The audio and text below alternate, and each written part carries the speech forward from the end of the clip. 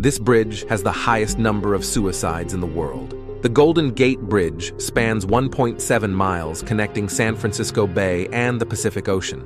Standing tall with a total length of 8,181 feet and a height of 746 feet above the water, it was the longest and the tallest suspension bridge in the world at its completion in 1937. Since its opening, it has been the site of over 1,700 suicides, making it one of the most frequent locations for such tragedies worldwide.